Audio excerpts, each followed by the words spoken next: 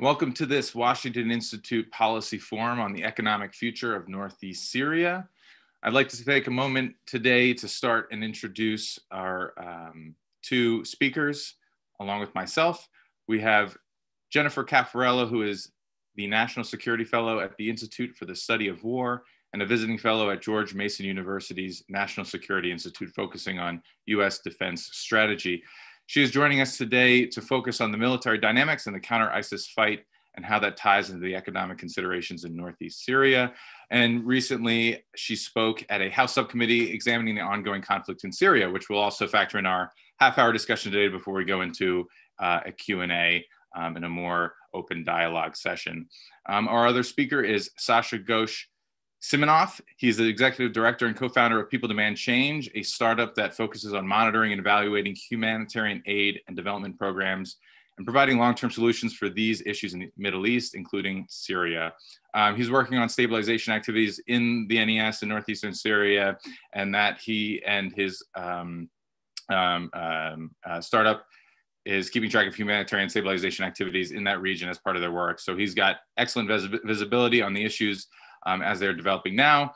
I'm pleased to have them here with me after I returned from a recent trip to northeastern Syria. I'm the inaugural journalist in residence at the Washington Institute, and I've spent the last 5 years focused on Iraq and Syria as part of my reporting for magazines such as The New Yorker, The Atlantic, The New York Times, and many others. I have written extensively on my trip for the Institute's Speaker Forum, and I encourage our viewers and participants today to go and check out Fikr Forum and the Washington Institute's website to find more about my trip and more insight and policy analysis on Syria and America's future there. Thank you to Jenny and Sasha for coming today. I really just wanted to not only thank you, but also say that I'm excited to have this conversation, having come on the heels of this trip. So many questions that I have, and I know so many questions people have about the region and sort of America's role in northeastern Syria, but more particularly the economic question of how we've transitioned from a kinetic environment into a more stabilization, forward-looking environment in that part of the country. So I'm hoping to just have an open discussion and get your insights into the region. And then a little bit past the hour, we'll open it up to our attendees and Q&A for those in attendance. If you'd like to submit a question, you can do it through the Q&A function in Zoom, or you can email policyforum@washingtoninstitute.org, and we can answer them as we go along. So I want to start with Jenny. You you spoke before a House subcommittee last week examining the ongoing conflict in Syria. And it was a really interesting conversation because there were so many different perspectives on what the US should do, right? There was some conflicting interests. There was also some conflicting insight. But your takeaway you shared with me before we started was that there seemed to be some real bipartisan support into remaining in northeastern Syria and remaining in Syria writ large. Could you speak a little bit more about how those efforts relate to the economic component that we're seeing now in the region? Yeah, thanks, Ken. First, for your excellent reporting on this issue, and secondly, for convening Sasha and I for this discussion, and thanks to Washington Institute as well. The situation in Syria is, of course, difficult, and it's one of those policy challenges that I honestly would not wish upon any American president or administration, because Syria is indeed a mess. It remains a deeply fractured country that unfortunately is going to remain a war zone, I think, for the foreseeable future, in no small part because no actor on the ground in Syria has the capability to seize and hold the entire country. That includes the Assad regime, but also because Assad and his backers have consistently spoiled the diplomatic process to end the war through a negotiated settlement. So when the US is considering what to do about the instability that Syria causes, including the Salafi jihadi terrorist groups that continue to operate on the battlefield, we have to acknowledge the unfortunate reality that a decade into this conflict, there's no straightforward way out and there's no straightforward option to end the conflict. It's in that context that I thought the House Foreign Affairs subcommittee hearing last week was so important. That subcommittee really is demonstrating bipartisan leadership on continuing to raise awareness of what American interests are at stake inside of Syria, but also in crafting, options for U.S. policy through legislation that actually reflected bipartisan consensus. That's so rare, unfortunately, in today's political environment. So some of the natures of the debates that we had at the committee last week, and that perhaps we can discuss here today, include what actors the United States can and should partner with or expect to play a constructive role inside of Syria. And the key point, I think, of tension is with respect to the Russian presence. There are a lot of folks that look at the Russians and say, can we just ask the Russians to handle this? Can we kind of offload this onto them and let them deal with it? And I understand that's an attractive prospect kind of logically. But unfortunately, the reality on the ground is that the Russians are in Syria in order to gain leverage over NATO that's deeply destabilizing.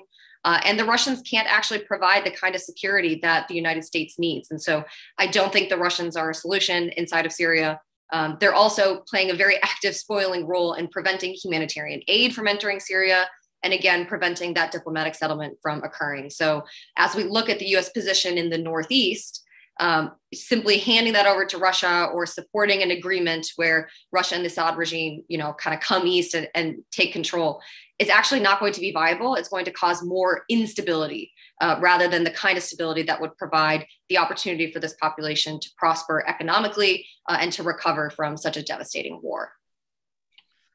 I want to get to Sasha here in a minute, but just to follow on that, it's such an interesting and complex situation. But from your vantage point, as someone who's focusing on the military aspect and the non-state actors who are operating within northeastern Syria,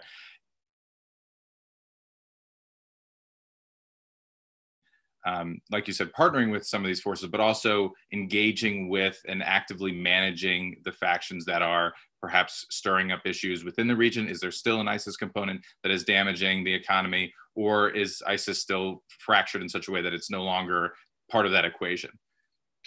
Sure. So what the approximately 900 US forces who are deployed in eastern Syria have been able to achieve and to maintain is truly remarkable, in my view. That's a very small force presence that's enabling a minimum level of security and stability in the roughly 1/3 of Syrian territory that our local partner, the SDF, controls. That's incredible. And what those forces are enabling is a level of sustained pressure on ISIS's remnants across eastern Syria that is preventing those remnants from having the kind of success that ISIS is having in the areas Russia is responsible for, just across the bank, on the western bank of the Euphrates River, where in that regime-controlled area, we're seeing the worst ISIS resurgence. It's a very sophisticated and sustained military operations that you don't see on the Eastern Bank. And that's no small part a function of the support the US is providing to the SDF.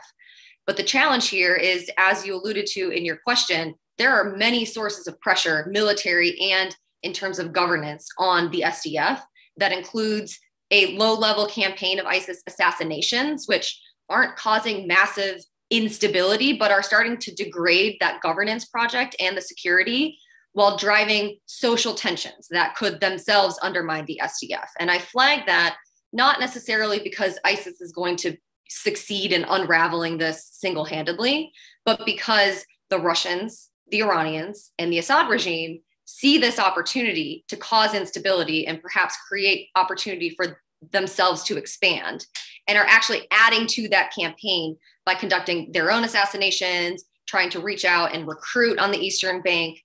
And that actually, the composite of all of those sources of pressure could, over time, begin to degrade what the SDF is capable of, and potentially, if we're not careful, make that US military position more untenable over the long term.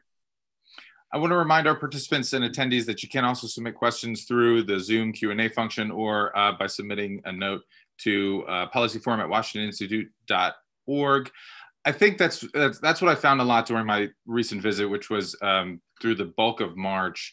And I had been to northeastern Syria in 2018 and 2019, shortly after the withdrawal announcement, or the drawdown announcement. And there seems now to be this effective push, or at least it's taking hold, this undermining of the self-administration and the governance structure there, using all of these components to make the citizenship and people living in northeastern Syria less likely to support the SDF and the self-administration for all these reasons. And I think from what I heard and what I'm reporting on, that the economic question, the fact that so much is hinged on whether or not the U.S. stays, or how Russia plays into this component, or whether or not ISIS is going to continue offering great salaries, is undermining what the SDF and the self-administration, as you pointed out, have been able to accomplish over these last 4 or 5 years. Sasha, I wanted to turn to you and ask, how are you seeing it play out on the ground with your employees and the people you work with, the locals you work with? Are they feeling the same sort of tension when it comes to their belief in the abilities of the self-administration and what economic future there may or may not be in that region? Sure. So I think it's very important to consider that in each sort of province or sub-region of the NES area, they have different dynamics. Either they experienced various micro conflicts at the beginning of the revolution, then they experienced perhaps markedly different situation under the occupation of ISIS, and then they were also liberated from ISIS at varying times. So some areas, for example, they were liberated in late 2016 or 2017. They may or may not have had more time and capacity to receive stabilization funds, rehabilitate their communities. Some areas were liberated, as late as I think, early 2020 or late 2019. So you have a lot of gradients of recovery going on across the area, and that has created different issues that each community is addressing. In addition, the way in which both the SDF and the Assad regime went about kicking ISIS out of northeast Syria means that you have a lot of disconnect of economic systems and hubs that used to be connected that are no longer the case. So there used to be tons of cross-river trade between portions of Deir ez-Zor on the eastern and western banks, between the major cities of Deir ez-Zor City, Mayadeen, and Abu Kamal. All these cities that are on the western bank are under the regime, and the amount of trade that can be done with the SDF side is minimal. So people are having to reorient and reroute their entire systems of economy and trade north and east back towards the KRG Iraq border. And it's just a very different way in which people are trading and operating and working with one another. It's not the normal pace pre-conflict. And as a result, it means that simultaneously the SDF and the self-administration authority is having to grapple with a new economic mechanism or way in which people are trading, while simultaneously having to deal with security. After the 2019 invasion, the Turks, set up their front line basically along the M4, which was a major economic route that spanned the entire north of Syria, so that even before this current crisis in 2019, there was still a trade that was moving across the country between different areas of control. Now, a lot of that has stopped. People are not using the M4, and the way in which people are able to move between, let's say, Deir ez-Zor and Raqqa is really constrained because they can no longer use the M4. And on top of that, the roads that are available run through sparsely populated rural areas in which ISIS and other elements like the Assad regime or others can take advantage to create problems that then reduces the capacity to safely trade and move goods and services. And that also creates a difficulty that the SDF has to contend with, because as soon as you have a drop in services, you have discontent. And there's just a clear correlation there right now. So US is focusing a lot on Deir ez-Zor. The humanitarian sector is focusing a lot on Hasaka and Raqqa and the Kobani district in Aleppo. So we have some delineation of services, but there's still a lot of gaps, and there needs to be a lot higher level of coordination between all the international funders in terms of the types of projects and programs they're implementing on the ground. Now, when I was out in northeastern Syria, I also learned that there was still quite a bit of smuggling going on between those routes that you said were once established and are now no longer sort of the main thoroughfares of trade. So I think that should be noted as well. But what you mentioned about Operation Peace Spring and how that sort of reached almost to M4 and broke into the country's northeast, that seems to have, in my mind, answered what you note in these different delineating of funds and resources to these different cantons, these different areas. That sort of pushed a lot of the effort of the self-administration, the SDF, up north. Is that accurate? Because they're more focused on doing work and rehabilitation and reconstruction in an area that they feel is working for them, in an area that they feel has been beneficial to them and is worth their time and investment, as opposed to, say, in Deir ez-Zor, where things, like Jenny noted, are a little bit more content. Way to look at where we are in terms of the developmental stages in these areas in Hasaka and farther and up near Komishlo, and then down near Deir ez-Zor and out in Kobani. Either one of you can grab it. Sure. So I'll start and just offer the reflection that what the SDF is trying to do and the self-administration that governs this area is a pretty impossible task. They're spread way too thin. They don't have the resources, and they're under an incredible amount of pressure. This is one of the reasons why I advocate that the US needs to remain inside of Syria, because if the US presence is removed, the SDF is not going to be able to sustain what it's doing. And it's only the partnership with the United States that is actually making much of this possible. And I start there because I think it's important to acknowledge that the SDF is a coalition of Syrian Kurdish forces, some of whom are linked to the PKK, as Turkey is concerned about, but also a significant number of Arab components that decided to join with that Kurdish leadership in order to defeat ISIS. And that coalition between Syrian Kurds and the predominantly Arab population in eastern Syria has actually been able to endure quite a bit of pressure during and then after the fight against ISIS. And it is true that the self-administration is tending to prioritize reconstruction in areas farther north towards Turkey. And there are some very concerning reports, for example, that some of the aid funding and other supplies, get privileged to Kurdish areas or areas of greater strategic value vis-a-vis Turkey over some of the areas that need it even more, including down south in Deir ez-Zor province. But I actually have been consistently impressed by the extent to which the military and civilian leadership of the SDF and the self-administration has acknowledged the importance of maintaining Deir ez-Zor and ensuring that Deir ez-Zor does not fall back to the Islamic State or to, Assad, the Russians, and the Iranians. I think it hasn't gone far enough. And I think more prioritization of that area is absolutely essential. But so far, the SDF leadership has demonstrated that they see the challenge that they're up against, and they do acknowledge that the pressure in Deir ez-Zor could in fact be the seam that causes that Kurdish Arab alignment to fracture. And I think this is an area in which I would like to see much more US attention. The forces that are there are attempting to mediate these tensions, and they're doing a great job, but they don't have the resources or the capacity to do it at the scale that they need. And the US needs to get civilian counterparts back into Syria. Right now, the military conditions don't allow it, but we need State Department personnel down there. We need better stabilization assistance. We can't expect that the SDF itself is just going to be able to handle what is seriously a remarkable level of tension and military requirements, to say nothing of the scope and scale of the rebuilding that actually needs to happen, which I know Sasha can speak to in much greater detail. Right. So, the self-administration, the AANES, has gone through a tidal wave of changes since its founding. It's had numerous iterations, moving from like a canton system to a more provincial-based system.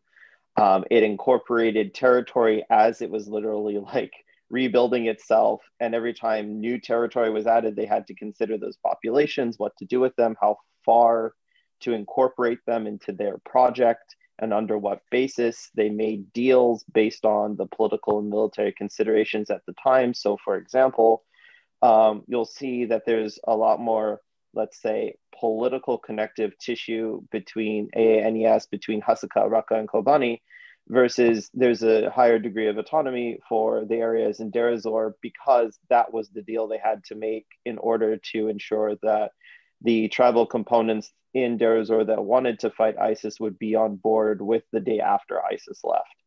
So as a result, you have different layers of political and civil bureaucracy that operates. It's not always all the same, and it requires you to talk to a lot of people in order to operate on the ground. However, I think what everyone in the region realizes is that at the end of the day, each province and each region has something the other province wants. Hasaka, is called the breadbasket of Syria. It has tons of wheat and other core staples. Deir ez-Zor, yes, it has oil, which is important, but also it has has tons of water because it has the Euphrates River running through it. Right now, the Khabur River, which runs through Hasaka province, is either dry or badly damaged, and they are pumping water from the Euphrates River all the way north into Hasaka to help irrigate. Raqqa, they used to grow tons of cotton and other staples as well. They're like Raqqa city was like a key trading center for that area. So no province or no sub-region of NES can go it alone. They need something else from their neighbor. And so from an economic and stabilization standpoint, everyone needs to cooperate and work together to make this work. And I think there is a realization that that's a necessity, but that also requires political compromise, and it also requires considering the ethno-demographics of the region and how to provide political voice to all societal components that are living in this area. The START program and UNICEF are working along the middle Euphrates River Valley and north in Hajin and in that area of Deir ez-Zor. Are they offering funds for development and offering opportunities for development, both economical, but also, I guess, residential and things to prevent any sort of these ad hoc IDP camps that we're seeing along the middle Euphrates River Valley? Sasha? Sure. So there are stabilization funds that are provided by USAID that are going towards a series of implementers who have a variety of tasks and priorities. A lot of it is rehabilitation of core infrastructure, electricity, roads, rubble removal. Some of it is also removing remnants of war. That was kind of earlier on in the process, but it's still a concern. And then there's other projects that focus on agriculture and livelihoods development. We personally work on updating and rehabilitating wash infrastructure, so pumping stations, canals, that sort of thing. And USAID isn't the only one funding this. There's funds from the EU, there's funds from Canadians and others who are basically part of the anti-ISIS coalition. So the idea in Deir ez-Zor and parts of Raqqa, it's about helping to ensure that communities that lived under ISIS are provided a chance to rehabilitate themselves and have some societal cohesion again. In terms of the UN, I can't speak exactly to if they're doing anything on the development side, but certainly on the humanitarian side, they have a bunch of partners. They're implementing NFI provision and emergency food aid and that sort of things, because at the end of the day, we still have an acute humanitarian crisis. And on top of that, we also now have COVID-19 as an issue, and there are now rolling lockdowns in parts of Hasaka and in other areas of NES to try and combat, because frankly, they don't have the healthcare infrastructure required to deal with such a tough thing as COVID-19. And that also has an impact on people's livelihoods and the economy writ large. Some of these efforts, at least for the United States part, are vastly different than what the State Department was saying they were contributing back in 2018, the battle for Raqqa, saying that they would only rebuild infrastructure that was destroyed on the part of the coalition, right? I mean, this is totally different than where we saw ourselves 3 years ago. Should we anticipate more changes moving forward in this way, Jenny, or is this sort of just a small little token to the Northeast for the dual betrayals, if I may? Look, I hope to see more changes. And I think it's important to recognize that this has been somewhat of an emergent strategy inside of Syria. And what I mean by that is we intervened to stop the ISIS rampage across the Northeast. And we did it to back a local partner that, was on its last leg, suffered, significant losses and might have been defeated. And we then took that partner and built them up into this military force that is now a coalition, as I mentioned, of Kurds and Arabs, and a governing partner. That's not something you can, neatly plan from phase A, all the way to the end of the conflict and have this beautiful strategy that proceeds. You just can't do that. It's not realistic, especially in a conflict as vicious and fast moving and complex as Syria. So it's important for the US to set, interim goals that are achievable and then reevaluate. Okay, what's the next stage? How do we get closer to the outcome that we are pursuing from here? And the counter ISIS campaign has demonstrated exactly that kind of frequent recalibration in order to make sure what the US is doing is actually still advancing towards the outcome that we need. In the first instance, defeating the physical caliphate, and now preventing it from resurging, essentially, or preventing a massive destabilization caused by the Turks or other actors that would create the vacuum, allowing ISIS to resurge. So that kind of reevaluation can actually be a very constructive thing. And I think so far it has been. But some of the instincts of the previous administration and former President Trump were actually to just declare success and kind of cut and run. And as we saw, when the US actually considers what will it look like if the US cuts and run, the outcomes are far worse. And so I was very glad to see the former administration walk back on that withdrawal. And my hope is that this administration will recognize that we have something good here.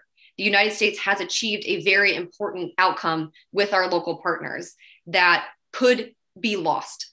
And if we don't actually allocate more stabilization funding, and if we don't support the SDF at this strategically important moment, we may see those hard-fought gains unravel. And look, the next time, if ISIS is able to take terrain again, it's going to be even messier and even more difficult for the United States to defeat, that terrorist army if it's able to reconstitute. And I think this is a lesson that we should have learned by now. We should have learned this when the US withdrew from Iraq in 2011. Unfortunately, we're seeing the mistake of just bailing from conflicts being repeated now in Afghanistan. And so my hope is that the administration can recognize the strategic value of what we've achieved in Syria and how important a relatively small commitment on the grand scale of things in terms of humanitarian and development assistance can actually have strategic geopolitical consequences, both in preventing, an ISIS reconstitution, but also, as I mentioned earlier, keeping this portion of Syria stable and, hopefully over time more prosperous, so that other malign actors that seek to use it for their own regional ambitions like Iran and Russia can't actually essentially sweep up the gains that the US and our local partners fought so hard for. I think the considerations that are being made now by this administration in northeastern Syria are really difficult because at once, and this sort of goes to the point of needing to back this entity that we've built up over, or the US has built up over several years, is that it also needs to live and exist on its own, but it can't do so without initially latching onto what US support provides, but that the people underneath the governing structure of the AANES and sub-administration also need to rely on the SDF and the AANES to be that structure to provide without the Americans, right? So there's that interesting dichotomy that I think a lot of people in the administration now are trying to focus on and figure out is how do you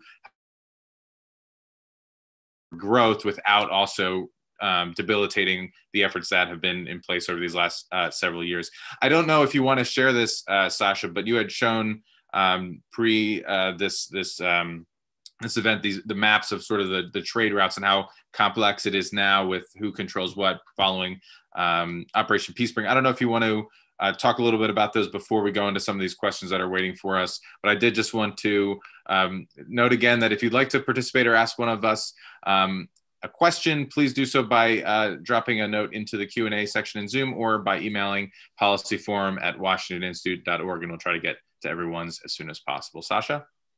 Sure.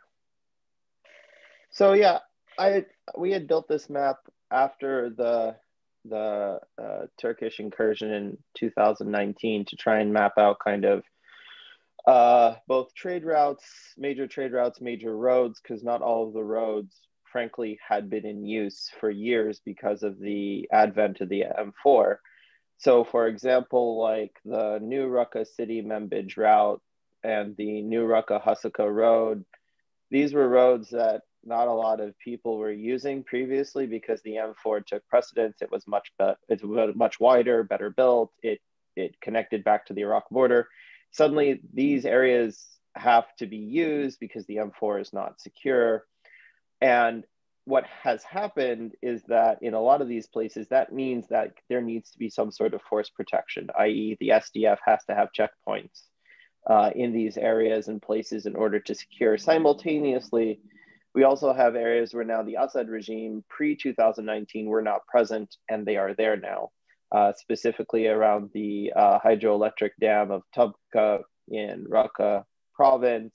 They have places around in Hasaka and around the borders of the Turkish Syrian border, like in Kobani and Amuda and Komishli in these areas.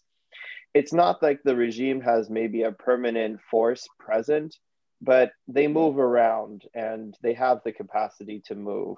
And it creates a very tricky thing, both in terms of stabilization assistance where American firms and organizations can legally work because obviously the Assad regime is a sanctioned regime and you can't necessarily do all the things that you want to do in this space. Humanitarian aid is exempt, but that's very different than what stabilization is designed to do. Additionally, we have a very lengthy route, this Kamishli Deir ez-Zor route. This goes through a very sparsely populated area, a rural area along the Khabur River. That was a core ISIS-like area where they held out for quite some time. It took the SDF quite a bit of time with American support to retake this area. Again, since it's sparsely populated, I mean, it's just easy for non-state actors to move in and out, and it requires vigilance. So, you know, a lot of the work also is about providing these communities with stability, with access and resilience, so that number one, they don't feel compelled to move elsewhere, which creates other complex dynamics if you have populations constantly moving around that don't have both economic and personal stability and security. And also it means that if there's no one there, there's no one to talk to understand from a security standpoint what's going on and who's doing what and how. So finding ways to allow IDPs in this area to return to their homes, live on their land, have stability is also a core security issue in terms of future stability and safety as well. But it also means we have to protect people both against ISIS and the regime. And that's why US force protection for Northeast Syria is so important, because it allows real stabilization work to occur on the ground with a degree of certitude that we wouldn't have if the US force protection was not there. And that also provides a comfort level to other allies of the United States that are also providing funding and support on the ground, and that is necessary. You had mentioned briefly in the presentation of the maps that there was a possibility for outside investment. And I just wanted to tie that to one of the questions we did get, international investment, not only outside investment. Let me see if I can pull it up here. Do the speakers, do we believe that the area will attract investment from other parts of Syria or from outside of Syria? If yes, why, and what kind of investments? And I can speak a little bit about the oil component there, but I just wanted to open it up to Sasha first, and then Jenny, if you had anything that you wanted to include on that. Yeah, I mean, briefly, like cross-border trade between the KRG and the NES region is continuous. The Fish Khabur crossing is the only economic lifeline into NES right now, due to the current position of the Turkish government really not allowing goods and services that much to move from the areas in Syria that they control or across their border into NES. If we saw Turkey come to a position where it could have some sort of agreement, whether humanitarian or economic in nature, with the self-administration authority regarding those border crossings, you would see a lot of investment, I think, going in. both in terms of the agriculture sector, but also like if we look at what Turkey has done elsewhere in areas that they control in Syria. I mean, they've worked on light to heavy industry. They've worked on manufacturing in Syrian areas. So I could see that. Again, Turkey has a firm and clear relationship with the KRG also. So a lot of Turkish goods go into NES via the KRG. So it's not like there's no economic or social relationship between all of these areas. There certainly is. It just may not be the most public. So if there's a way moving forward to create some sort of agreement between all sides, I think you could see a lot of investment going into NES. But again, US force protection is part of that guarantee, so people can feel they can invest safely in an area that frankly is very unstable. Yeah, I would only add briefly to that to say the Russians have over time whittled down the UN authorizations for cross-border aid to now a single border crossing in Idlib on farther west. And the Russians are gearing up to veto even that last crossing this July when the Security Council vote is scheduled to occur. The US needs to prevent Russia from vetoing that. Now, we may lose the Security Council vote. I have argued in my testimony last week that the US should work with Turkey and the EU to commit to continued cross-border aid, even if Russia does veto that UN authorization, both in order to keep a minimum level of humanitarian aid flowing to the populations that desperately need it in Idlib. But the US should also take that opportunity to strike the kind of deal that Sasha just framed to provide greater aid from Turkey into areas of Northeast Syria. We do need to make sure that Idlib is not choked off from the international aid community, but we need to do even more than that. And I do think this presents an opportunity for the US to align with our NATO ally Turkey against what Russia is trying to do. And I'd like to see this administration exploit that opportunity to make sure that pipeline or that opportunity for greater economic investment that Sasha mentioned in Eastern Syria can actually occur. And some might point to the economic investment of Delta Crescent Energy, this sort of loosely known faction that's working in northeastern Syria, run by 3 Americans whose deal is not quite clear to the public. And that's an effort that people thought was a little bit harebrained, given that the security situation is not that great, and that the U.S. forces aren't necessarily tasked with protecting American investment. That's just not their job. But there is a sort of elephant in the room, right? And we haven't really addressed it, that there is another country that could open up border crossings to allow for the trade of goods and services and also humanitarian aid. Isn't that right? I mean, does the KRG not factor in to how the economic relations in the northeastern Syria are developing, or is that just fundamentally off the table, not even something worth discussing? Sasha? So I think obviously the KRG has social, cultural, political, and economic links to the Northeast Syria region. So as I've said for years, Syria and Iraq are inextricably linked by culture and by history, by borders, by language, numerous languages, in fact. So yeah, they're always going to be politically and economically connected, and the impact of one will impact the other. There's no doubt about it. So the KRG can have a positive or negative role, one might say, same as Turkey can have a positive or negative role about what happens in the trajectory of the NES region. Overall, again, like lots of businesses and people in the KRG are doing business with people in NES. For example, like if you need a specific type of equipment from the international domain, whether it's Chinese or European, whether it's like a European generator or a German pump or a Japanese component, like more than likely you're going to get it from the KRG, from business people who do import and export out of the KRG right now. So those links are there, and those links could be exploited to create a more stable political interconnectedness that could help this region. But let's not forget also, KRG is also a gray semi-autonomous region adjacent to a gray semi-autonomous region in Northeast Syria. So it is from a legal standpoint, probably not the best setup, but it's what we have. However, if the Iraqi government wants to be involved in this, they need to find a way to get the Yarubia crossing back open. And then we would have another way for GOI-controlled Iraq to be involved in this process as well, if they want to be.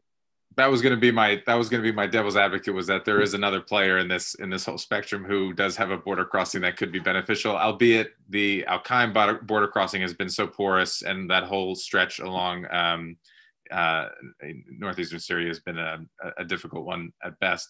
We have another question here. I wanted to direct toward Jenny. You sort of focused your testimony last week on supporting the AANES, the self-administration.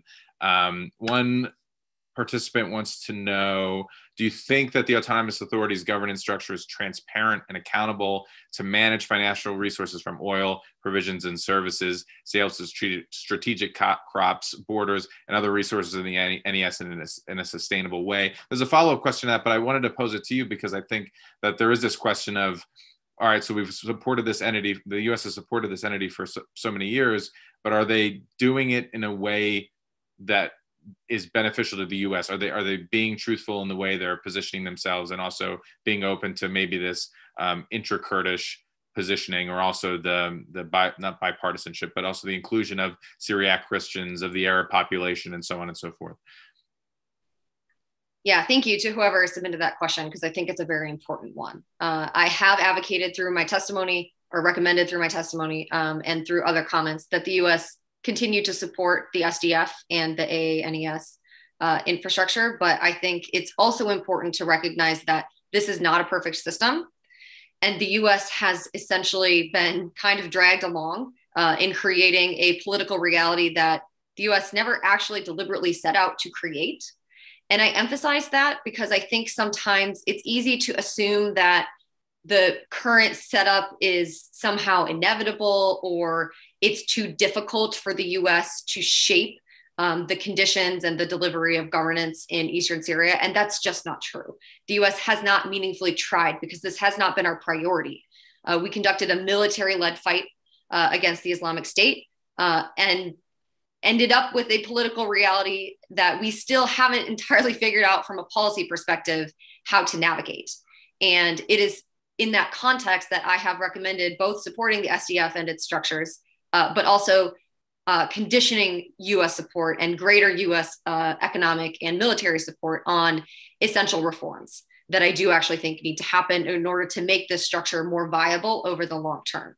That needs to include political inclusion. It needs to include accountability, for example, for local populations to be able to bring grievances and actually have them adjudicated, including grievances in how the SDF is managing security or governance, not just, like within the community grievances. And I do think it also needs to include a hard look at transparency, as was mentioned, and accountability for those kinds of funds. I think one of the elephants that's still somewhat in the room, I referenced it once, but is, of course, the transnational PKK entity that is operating, that is in senior leadership positions with the SDF. The Turks are demanding that those foreign cadres, as they're referred to, withdraw. I think that's a reasonable Turkish demand. I think that's a deeply painful one for the SDF to be able to deliver. I do think it's the kind of transformation that does need to occur in order to make the SDF more viable over time. But I think the US needs to start with nearer term and more achievable reforms that will actually have an immediate impact among the communities in northeastern Syria, and especially in Deir ez-Zor, and then try to build confidence from those measures, both with the local population and with Turkey, and build confidence with the SDF's leadership that they can succeed and survive in Eastern Syria, which I think that confidence can actually enable some of the harder concessions that the Turks want to be made possible, including that withdrawal of foreign cadres. One of the pieces that lacks in a lot of these conversations, both that I have in public and then also in the side, really lacks the question of Turkey. So these reforms that you're referencing, both for the local population, really are also a sort of carrot for Turkey, right? In many ways, they're meant to appease Turkey, and a lot of that is viewed through the intra-Kurdish dialogue, and we can look at how the KNC and the PYD are working together to solve this foreign cadres issue that you raised. But I wonder if in your conversation with military leaders and officials and people fighting on the ground or working on the ground, if no matter what is given to Turkey, it won't seem to satisfy their voracious appetite for concessions. Is that an accurate way to place it? Because that's how I felt, and that's the sort of framework that my mind was put in when I was speaking with officials and both U.S. and Syrian officials when I was in country. But is that your sense too? That if we give too much, we'll lose too much, and there will always be an ask for more? Sorry. Yeah, no, yes, I think it's important. And look, what the U.S. needs to do in Syria is navigate an incredible, difficult middle road. We should not just supercharge, the Kurdish leadership of the SDF and say, screw the Turks. We're just going to go all in with the SDF structure. And neither should we say, all right, we're going to give Turkey anything it wants in Eastern Syria so that Turkey will stop escalating. Neither of those extreme options are possible. The U.S. has to forge a middle ground. And to do that, the U.S. has to recognize that Turkey is both an ally and an adversary in Syria simultaneously. So we can't operate under the assumption that they're an ally and they're going to behave like an ally. And if we grant them concessions, they're going to give us concessions, right, in good faith, like we would with, say the UK if we ever disagreed on the policy in Syria. That's not going to happen. But the Turks have demonstrated that they can be pragmatic, and the Turks have demonstrated that American leverage does actually change Turkish calculus. So we need to grant some concessions. But we also need to put leverage on the table. And I would simply end by emphasizing that it was the threat of American sanctions on key Turkish officials that halted that Turkish incursion in late 2019. That was a serious piece of leverage the US put on the table, and it worked. So what the US has to do is both. Grant the concessions that we need to grant anyway in order to make this locally viable as a governing entity. Use that in order to take some of the steam out of the sails or the wind out of the sails of the Turkish claims that the SDF is illegitimate. But we need to do that while actually keeping leverage on the table. And I think Sasha also has mentioned that the continued US presence is an incredibly important source of leverage. So I think we need to strengthen that and consider what other sticks the US needs to bring to the table to get Erdogan actually to stop escalating, and hopefully over time to recognize the strategic value of aligning what the Turks are building in the north and what the US is building farther east, because there actually is a great opportunity for alignment there. And over time, we need to make that more possible to achieve. So I think, Ken, just to follow up on that, one of the main leverage points the United States has is the explanation of how long they will be present on the ground. So if we say we're going to be, I'm going to use Jenny's timeline, 5 years. If we say we're going to be there 5 years, now Turkey knows, okay, the United States is going to be here for 5 years. For the next 5 years, we have to navigate accordingly how we're going to deal with this region and this area and the United States presence. Simultaneously, it's going to tell Russia, Iran, all our other adversaries in the region, okay, the Americans are here for 5 years. By the standards of the Middle East, 5 years is nothing time-wise, but I know it's a lot for the United States. So maybe 5 years is the best we can do, but at least for those 5 years, we know that we're going to be there. People are going to invest, because 5 years is enough time for someone to make a safe bet and say, okay, maybe I can invest for the next 5 years with some assurance. There will be a different calculus of all of the entities and actors on the ground once the United States makes clear how long we can be. But also internally for the United States, we can commit to certain types of programs and for how long and for what they will achieve on a 5-year term basis. That would be very difficult. Like certain things you cannot achieve in 6-month intervals or 1-year intervals from a programmatic standpoint. But if I have 5 years to implement a program in Deir ez-Zor, I can probably achieve more comprehensive, holistic objectives, knowing that that's my time frame. So we need to create time and space to be able to achieve what we want to achieve. But to do that, we have to say explicitly how long we're going to stay for. And I would simply add, thanks, Sasha, for bringing up the question of the duration of the commitment. I have advocated that the US should set goals on a 5-year timeframe, in that we should expect we can achieve a set of conditions, including, strengthening the SDF in a 5-year span. But I do not recommend putting 5 years as the end date of the American involvement. That would be completely counterproductive because, among other things, it will signal to our adversaries that they can just wait us out. And so I think 5 years is a reasonable scope of time for the US to pursue interim goals and then reevaluate what level of continued American support is necessary at that time, hopefully at a reduced level, if that 5 years is spent wisely. Despite this notion that we seem to change, or often change, presidencies and administrations every 4 years, right, is also a haywire hand grenade into the mix. But I think partners on the ground are understanding that we aren't necessarily as in flux as we have been in the past, though we are, I guess, under a policy review for Syria. So there is still some unclarity there. I just want to note again to our attendees that if you do have questions, please keep them coming in the Q&A within Zoom, or send a note to policyforum@washingtoninstitute.org. We have about just a little under 10 minutes left.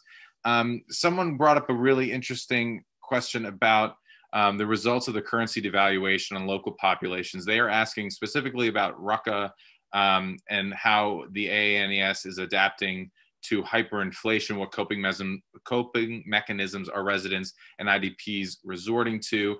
I know from my reporting that I saw the AANES raise salaries for many of the SDF personnel to try to compensate for the loss in value of their salaries post-COVID, post the devaluing of the Syrian pound. I wonder if either of you have any insight into this at all. I know that I've also seen some real entrepreneurial endeavors in terms of selling IDP, UNCHR tents online to try to make money, and also considering the radicalization route and going back to ISIS. So Jenny, do you want to pick that up, or maybe Sasha? Sure, I would just offer that I think the question of IDPs, which we've touched on a couple times but haven't addressed head on, is actually very urgent, both from a humanitarian situation, but also in the context of the counter-ISIS campaign. You mentioned, Ken, the inflow of IDPs back to communities in the Middle East Euphrates River Valley. The conditions are not good for those IDPs to return. There's a similar catastrophe happening on the Iraqi side of the border that is going to breathe life back into ISIS by forcing IDPs back into their communities before they're ready. And I would simply add that, look, the economic prospects in Syria are horrible across the board. And that's because of the Assad regime, its mismanagement, and the consequences of the collapse of the economy in Lebanon, which, by the way, has a lot owed to Lebanese Hezbollah and Iran's regional campaign. US sanctions are, of course, blocking the Assad regime from profiting more from the war, but it's actually the regime and the way that it has conducted this war effort that has created this economic crisis in the East.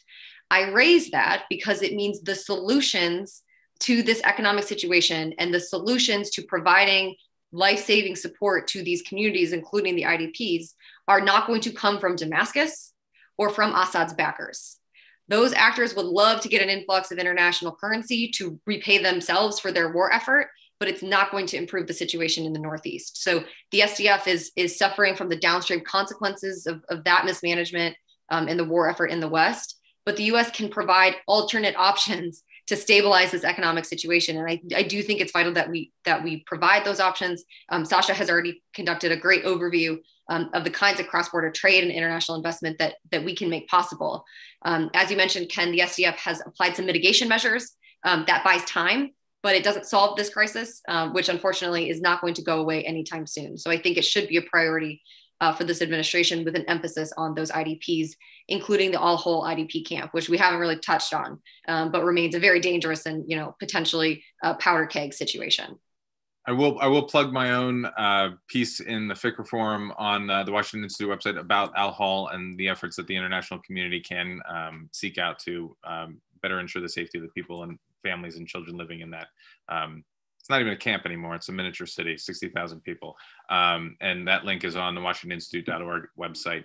I just wanted to also note quickly, there have been some questions about whether or not the situation in northeastern Syria and America's involvement will lead to an independent entity in this region. And I just want to clarify that myself included and the panelists have been very careful to call it northeastern Syria, to note that it's a governing structure that the AANES has formed, and that's in part due to the sort of difficult nature in which the region finds itself and the legitimacy of any governing body or governing structure within that region in the broader civil war across the country. So I just wanted to make that as a broad note.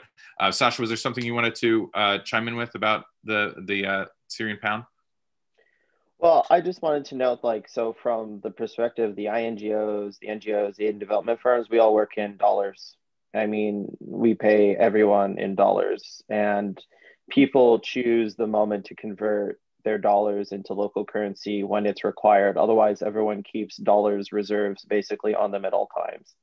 And because of our complex international financial system that includes a myriad of counterterrorism laws, and this could be a whole different discussion, moving money and moving support, financially speaking, into the region is very complex. It's very difficult. And it also, frankly, makes those of us who work in stabilization and humanitarian aid, our job that much more difficult because, yes, we cannot pay people in local currency. No one would ever accept it. And more importantly, all of our budget would be like devalued in like 2 seconds. And then whatever we like budgeted out for programming wouldn't apply anymore. So there's a definite real need to figure out this angle and find a more stable and secure way of providing financial support and aid, but also funding through secure financial mechanisms to the ground. And that is something that we have faced in Syria for 10 years now. So it's an ongoing problem. I'm looking through some of these last questions here. We have about 2 minutes, maybe. And I do want to give you all a chance to have final thoughts, but I think there is a really good question that might cancel out any need for us to have final thoughts. I think so. Someone's asking, the AANES ran a fairly significant budget deficit in the past year, according to its own documents. I think I know who's asking this. Has that impacted its ability to govern at all? Was the deficit purely due to oil price crashes, or do we anticipate ongoing budget problems as a chronic issue for the AANES? So I think that last component of the question, like, will these budget problems, and Jenny and I touched on this very briefly, will those budget problems hamper any sort of intra-Kurdish dialogue? Will it hamper their ability to move to Geneva, if that is even still a goal? And will it hamper any ability to continue working alongside US forces? So I'll give both of you, I guess, 30 seconds each, if you could answer very briefly, and then we'll wrap this up. Jenny? Sure. So I would say I don't have terribly much more insight into the specifics of the SDF budget. I would offer that there's another elephant in that room regarding, what is the financial connectivity to the PKK Candle? I don't see people talking about that, but it definitely merits consideration because this is still a transnational entity in some important respects. But yeah, I mean, the broader point behind the question is whether the SDF is viable, right, over the long term. And the answer is essentially yes, in that it can continue to limp along in this conflict, but no, in the sense that every drop of American and international assistance is actually crucial to enabling this entity to continue. Will that make a deal with Turkey possible in the near term? No, I don't think it's enough just to keep the SDF alive, right? They need more leverage and the US needs to supply that. And it certainly won't, lead to an end to the conflict, but all of Syria is broke, right? It's not just the SDF. So the SDF is actually relatively better off than essentially everybody else in Syria. And I think that's important to keep in mind because we need to put this into the context of the fractured society within which the SDF operates, and not impose our sort of Western expectations on, is this a viable governing entity? Because objectively, no. But within Syria, yeah, it's actually doing pretty good. And I think it can continue with a reasonably small American commitment. That was longer than 30 seconds, but I'll turn over to Sasha. Sasha, very briefly. Yes, given the types of natural resources the NES region has, it could be a self-sustaining economic unit. To do that, it has to figure out a couple things: governance, political participation. At some point, the ANES needs a tax base. And in order to get people to participate in that tax base, they need to feel politically involved on multiple levels. So it's sort of a chicken and an egg scenario in terms of this issue. But long term, I think that would be the ultimate route they need to go down. They need to figure out more concrete and less arbitrary import duties for economic inputs. And frankly, they need another viable route other than Fischelbohr crossing to bring goods and services from the outside world in. So just briefly, those are some thoughts on how to do this. But yes, stabilization aid, humanitarian aid and support are still crucial to keeping this region viable and stable. Thank you. The chicken and the egg is an important idiom that is being used often to describe the situation in Syria. But I want to just take a quick second to say thank you to our panelists, Jennifer and Sasha, for joining me here at the Institute for this policy forum. I greatly appreciate the enlightening discussion, and I'm sure we'll have more into the future as we see how the U.S. sides with its policy review on Syria. Thank you all, everyone, and have a wonderful day.